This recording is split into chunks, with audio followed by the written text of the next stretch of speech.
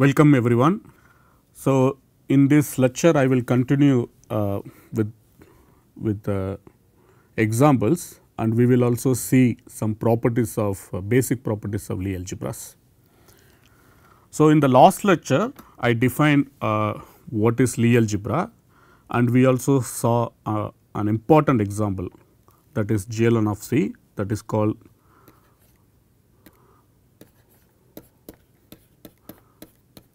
the general linear Lie algebra. So, let us recall the definition. So, GLN of C as a vector space, it is Mn of C, and the bracket is nothing but the commutator bracket.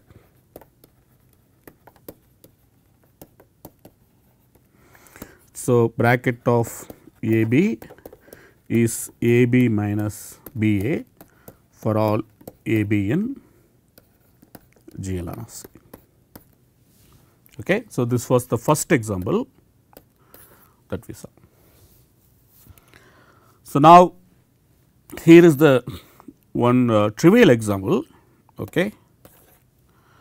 So, let V be a vector space over complex numbers. So, then define the Lie bracket to be a trivial bracket on capital V. So, what does it mean? You just assume bracket of any two elements or 0. So, then that will define Lie algebra structure on capital V. Okay. So, define bracket x y be 0 for all x y in V. Okay. So, this is called trivial bracket or product, and with respect to this, V with this bracket is called abelian Lie algebra.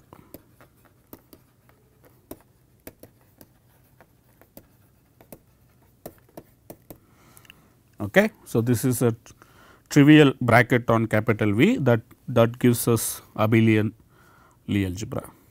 For example, you can take complex numbers and define the bracket to be 0 for all elements in that complex numbers. So, that is going to give you this abelian Lie algebra structure on complex numbers, which is actually one dimensional abelian Lie algebra. Even if you use the algebra structure on complex numbers, the commutator of that will be 0. So, the Lie algebra structure coming from this algebra structure, associative algebra structure on complex numbers also gives you abelian Lie algebra. So, here are some non-trivial examples, so which will be again recalled throughout this course. Okay. So, one should be very comfortable with these examples. So, here is the very first example, okay, which is actually a subalgebra of this GLN C. Okay. So, let me define what is subalgebra, then I will give you this example. So, let us say G a Lie algebra over complex numbers. So, now what is a subalgebra of G? Subalgebra means Lie subalgebra. Okay. Here is the definition of Lie subalgebra.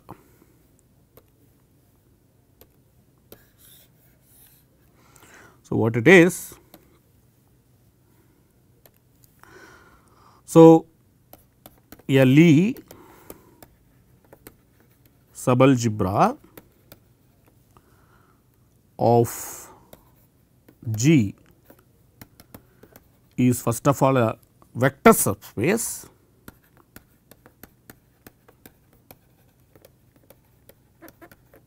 So, let us call that subalgebra A.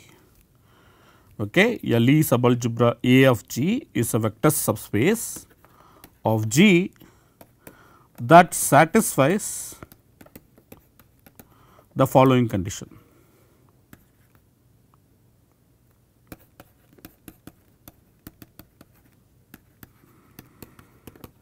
What is that? Whenever you take two elements x y from that subalgebra, then the bracket of that also should be inside that subalgebra. Okay. So, that is the condition.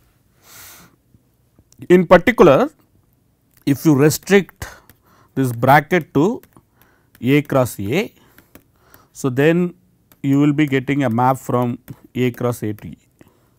So, this is naturally a Lie algebra homomorphism, sorry, it is naturally a bilinear map. So, because of this condition, it actually says A with this restricted bracket defines Lie algebra structure. Okay.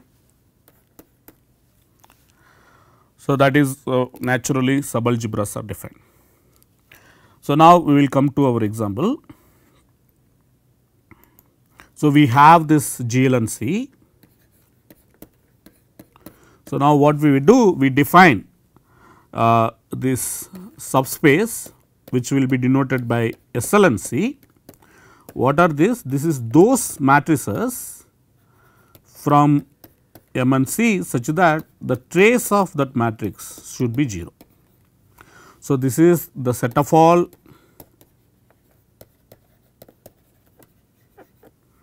n by n traceless matrices over complex numbers. Okay. And it is easy to check this SLNC is indeed a Lie subalgebra of GLNC. Okay. So, here are some other interesting subalgebra of GLNC. Okay. So, this is my third example. So, here is the fourth example. Okay. You take this B and C, which is again inside GLNC.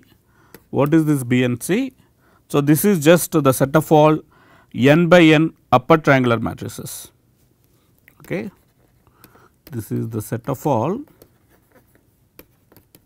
n by n upper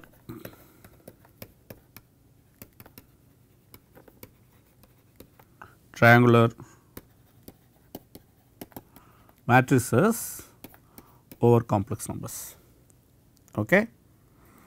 So, this basically looks like, so upper triangular means on the diagonal you should have star, these are all 0 and then this is.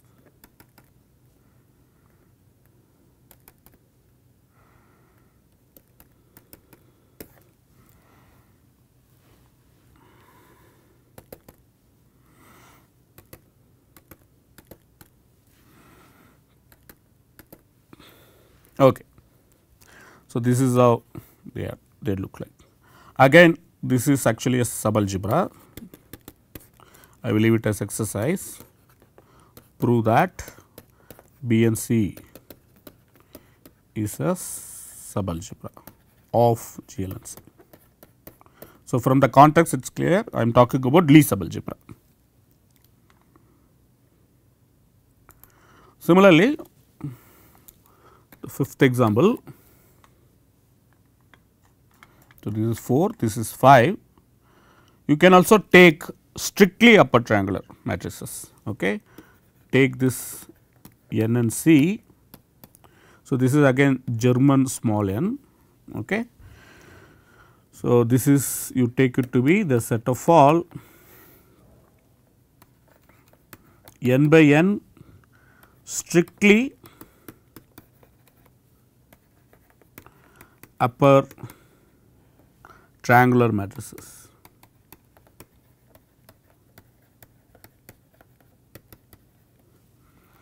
Over complex numbers. Okay. Again it is easy to prove. So, this is subalgebra of B and C, and which is subalgebra of GL and C. Okay. So, here is another interesting subalgebra, so which denoted by this D and C. So, this is the set of all diagonal matrices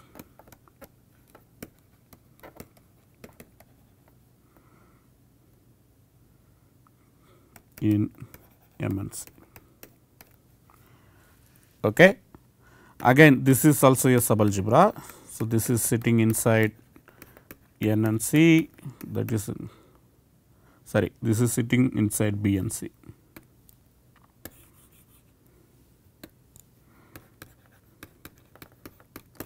And this is also a subalgebra.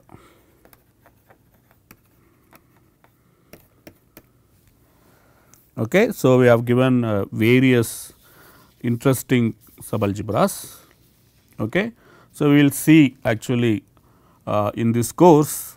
So, what are all the smaller dimensional Lie algebras? So, for example, I would actually try to classify all Lie algebras of smaller dimension up to, let us say, dimension 3.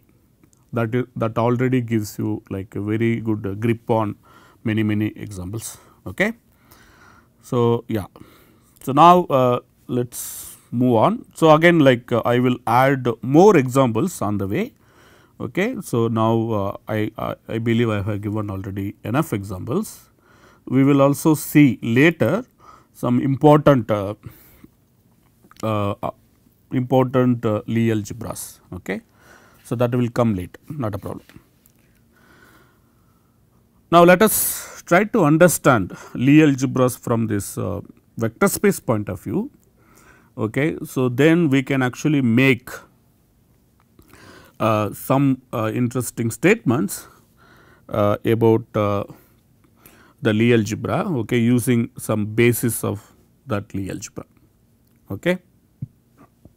So, let us try to understand the vector space structure. So, you take G to be a Lie algebra over complex numbers. Okay. So, as I said, we always assume G to be finite dimensional. Okay. So, the dimension of G over complex number you assume to be n, and then say x 1 etcetera x n. So, this is the basis of this Lie algebra G. Okay. So, like I said, okay, so what we are interested in? We are interested in understanding the structure of this given Lie algebra. Okay. So, because if you remember our motivation, if you start with an associative subalgebra of M n of C, by defining the commutative bracket on that, we make that associative subalgebra as Lie algebra. If we understand the Lie algebra structure on that, that more or less tells how far it is actually stay away from being commutative and so on. Okay. So, the Lie structure in some sense gives some informative ideas about the associative algebra structure. Okay. So, that is why we are interested in actually understanding the structure of this given Lie algebra. So, for that, so from the linear algebra point of view, what we can do? We can start with a basis of this Lie algebra and then try to understand how one can use this basis to understand this Lie algebra structure. So, recall what is this Lie algebra structure? The Lie algebra structure comes from the Lie bracket from G cross G to G. So, if you are interested in understanding this Lie bracket on entire G using the bilinearity, it is enough to understand what happens to these elements xi xj. Okay.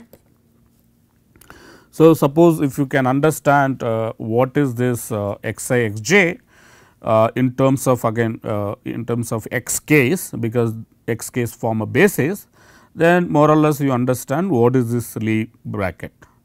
Once you understand the Lie bracket, then you understand the structure of Lie algebras. Okay.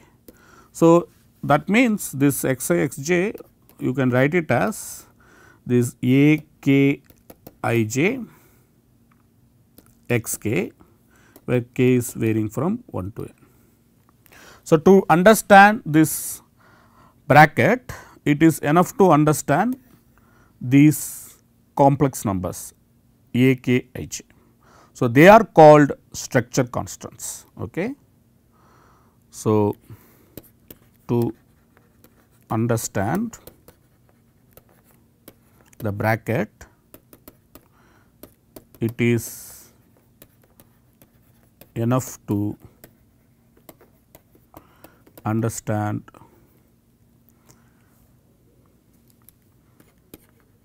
the bracket xi xj using the bilinearity. So, that is actually boiled down to understanding these numbers, the structure constant.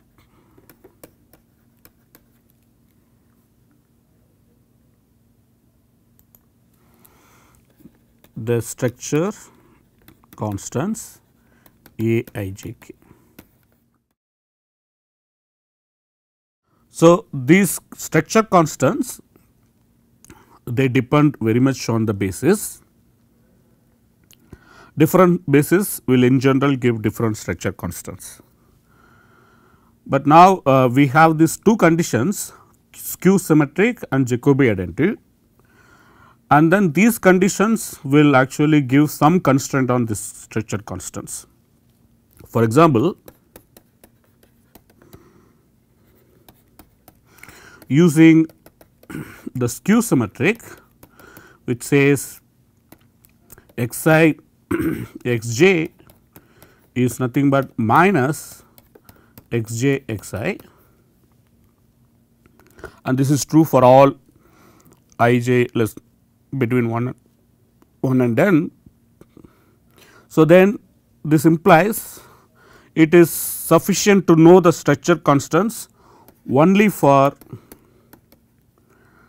1 less than or equal to I less than j less than or equal to n, and 1 less than or equal to k less than or equal to.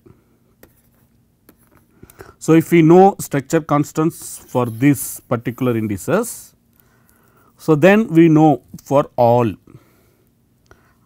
indices. Okay, that is what skew symmetric implies.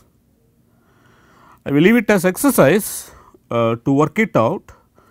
What will be the constraint on this structure constants using the Jacobi identity? Okay. Write down the conditions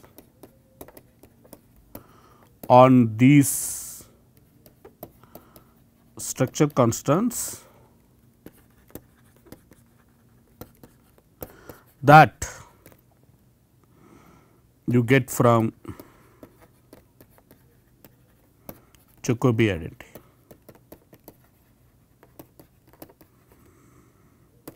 Okay, it is a very interesting exercise, you should actually try to do. But you can actually think about it. Once you know these structure constants which you know for these indices, and then whatever the conditions that actually you get it from the Jacobi identity, if those conditions are all satisfied, then it is not very difficult to define the Lie algebra structure on this given G. Okay. So, goes in both directions. But the problem is you can see for larger dimension n you need lots of information. So, this structure constants can be very arbitrary, and the conditions that you get from this Jacobi identity, they do not look that pleasant. Okay.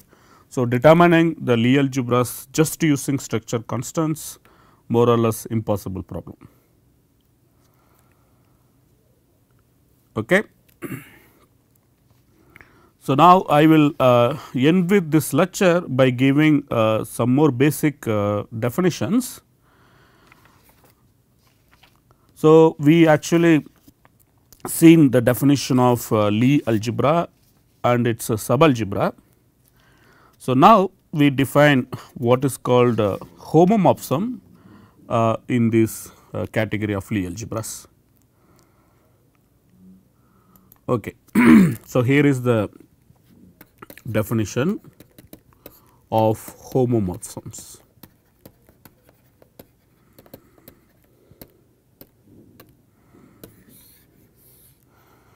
So, to define homomorphism we need two Lie algebras to begin with. So, let G dash be two Lie algebras defined over same C. A homomorphism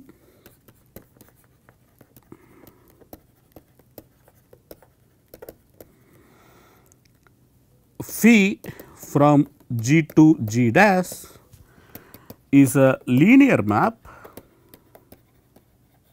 because it should actually obey the linear structure, which is the vector space structure, that satisfies the following condition.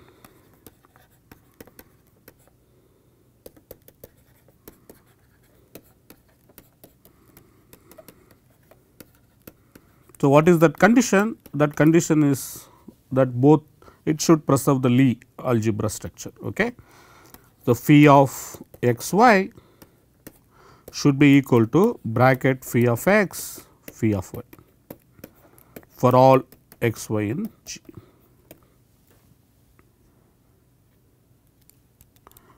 So, now once we define homomorphism, it is not hard to define what is isomorphism. So, what is isomorphism?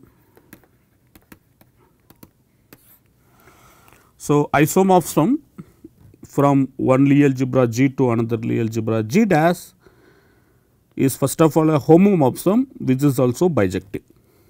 Okay. A bijective Lie homomorphism from G to G dash is called Lie isomorphism. So, from the context it will be clear whether we talk about Lie algebra homomorphism or Lie algebra isomorphism and so on. So, because of that we always ignore this adjective Lie. Okay. So, I will actually leave it as exercise. So, if you have a bijective homomorphism from G to G dash, so that is an isomorphism. So, then you can define what is called inverse of that map, and one can prove that inverse must be again Lie algebra homomorphism. Okay. Suppose phi is from G to G dash is an isomorphism, then this phi inverse which is defined from G to G dash, which is a map, okay, that is defined because the phi is bijective. So, this is again a Lie homomorphism.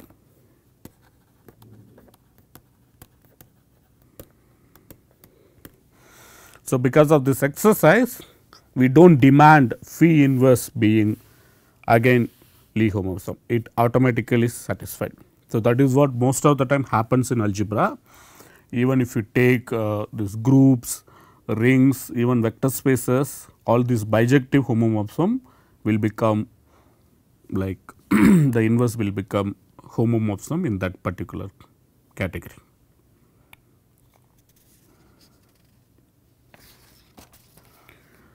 Okay. So, here are some other important maps that one can associate with this Lie algebras.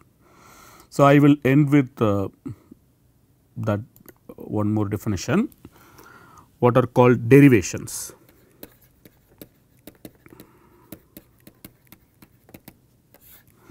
So, what is derivation? So, let us define derivation for any algebra. Okay. So, we have defined this associative algebra and we have seen this Lie algebra. Okay. So, if you take these two definitions, if you think about it, both of them are vector spaces having some product in it. Okay. And if they further satisfy some conditions, then you call it call them like either associative algebra or Lie algebra. So, in that sense we can actually define what is called algebra over complex numbers. Okay. So, what is algebra over complex number? On algebra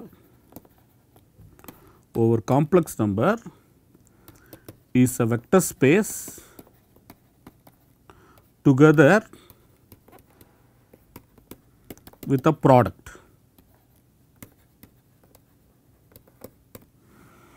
Okay. And that product should satisfy that compatibility condition between the scalar multiplication and this new product.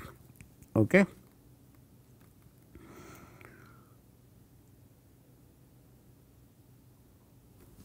So, it should satisfy the following condition with a product satisfying the condition, like if you take alpha x composition y. So, this is this product. So, this is this scalar multiplication.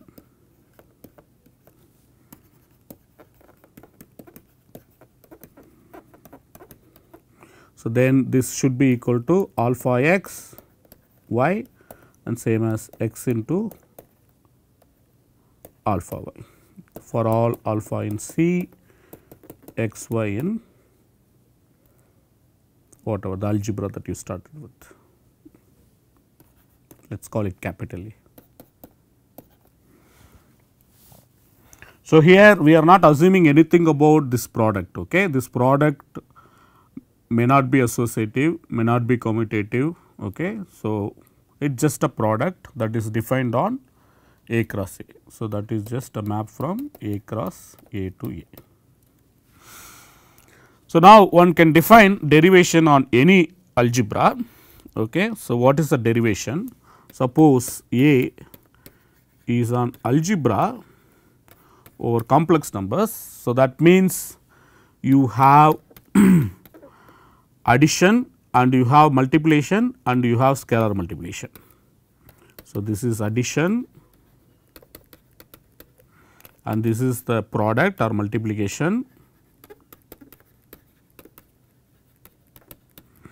and this is scalar multiplication. Okay.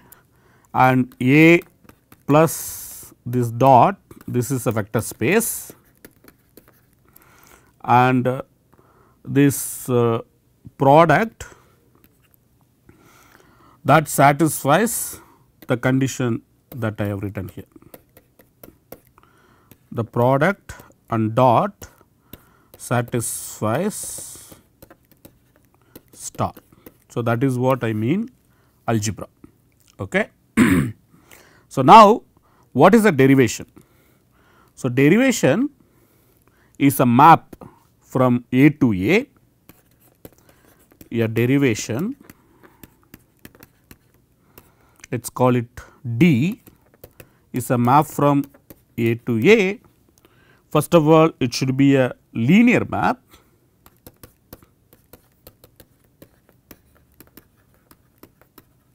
over C. So, all the maps should be linear, okay. That is the underlying assumption, because all the objects that we consider, they are all vector spaces. The second condition, it should satisfy what is called Leibniz rule. Okay. D of A B should be equal to A D of B plus d of a b, okay, and this should be true for all a b in capital A. So, this condition is called Leibniz rule. So, which you must have seen in calculus, okay. The same condition must be true for this derivations. So, now if we write this definition for the Lie algebra, then you can see the conditions look as follows.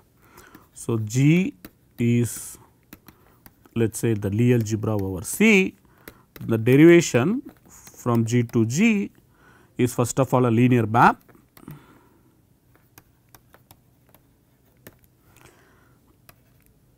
and satisfies the condition 2, which is what? D of A B. A B is bracket A B now, because that is the product. Then that should be equal to D A B plus A D B for all A B in G. Okay. So, your derivation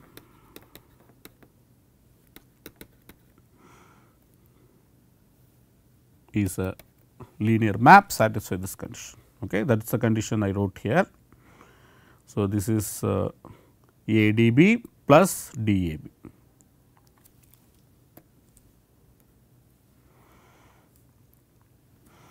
And it is not very hard to see, okay, these maps are because of these, they are all linear maps. So, if you collect all these maps, you call it D or derivations of G. So, what is this? This is those maps from endomorphism of G such that D is a derivation.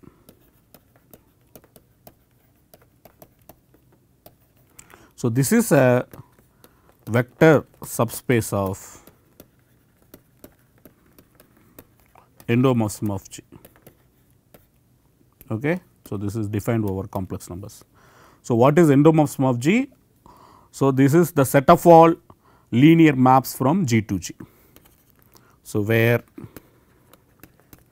endomorphism of G, okay, this is the set of all C linear maps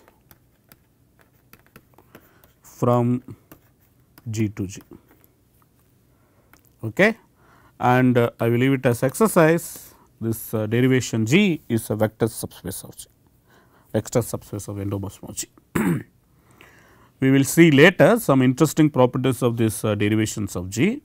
So, now I will actually give you some important examples. So, that comes from the definition of Lie algebra. Okay. So, if I take G, which is Lie algebra, then what I can do, given element x in G, one can define the following map.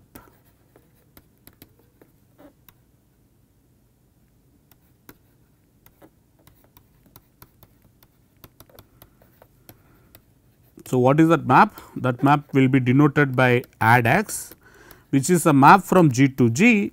So, it is defined by add x of y is given to be x y, and this is for all y in G. So, it is easy to see this add x is a linear map, and it is also a derivation.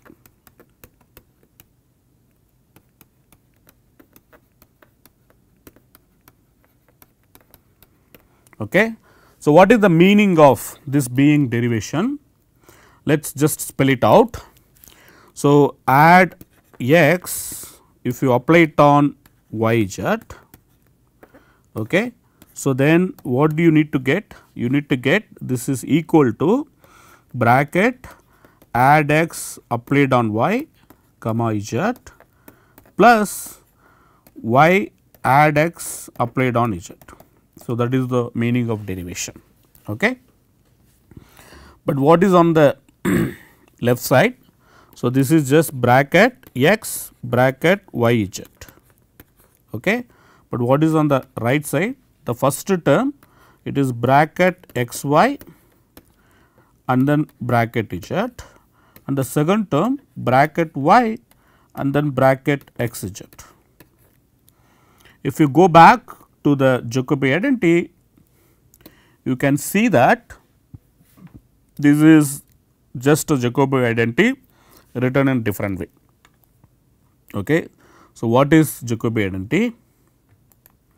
The Jacobi identity is bracket x bracket y z is plus bracket y bracket z x plus bracket z bracket x y should be 0.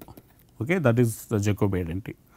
So, then if you keep the first term on the left side and then take the remaining term on the right side, then you get something like this.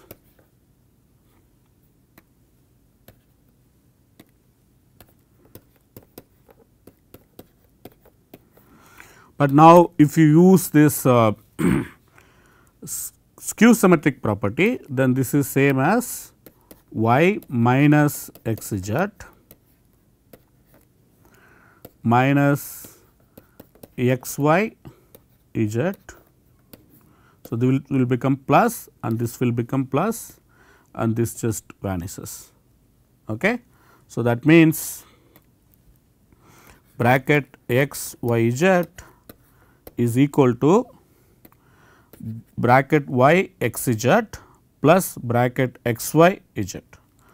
So, that is what we have written here. Okay. This is the term, second term bracket x y and then z. So, that matches with this. Okay. So, sorry.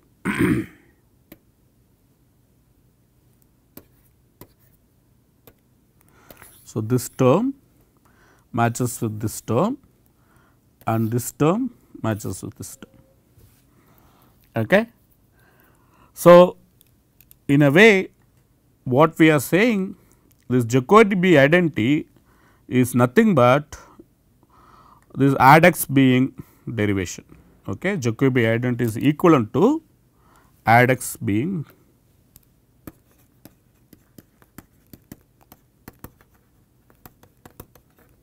equivalent to add x being derivation. So, if you think about Jacobi identity, so as an algebraist I would always recommend you to think in terms of these derivations. Okay.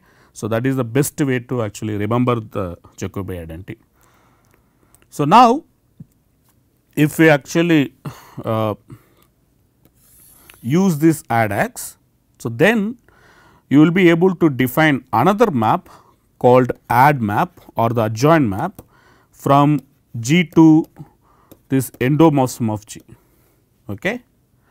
So, what is that map? So, that is the map that actually sends x to add x. Okay.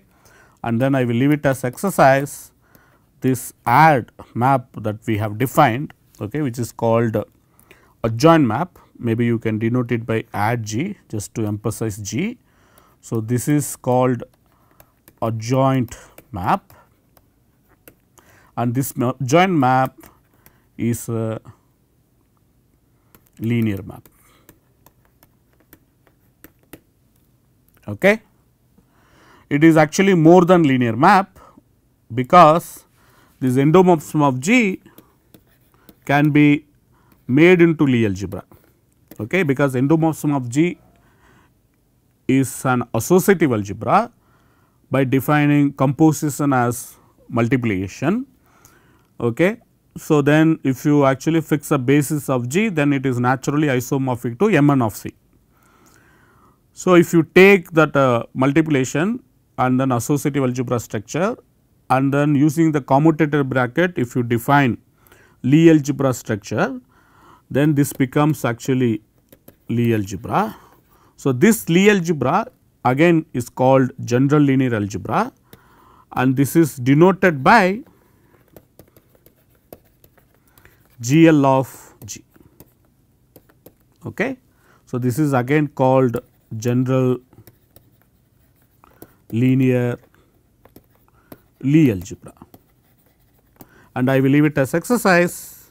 It is not hard to prove GL of G is isomorphic to GLN of C if n is the dimension of G. Okay. So, now it is not hard to see the map add map that we define from G to GL of G is actually a Lie algebra homomorphism.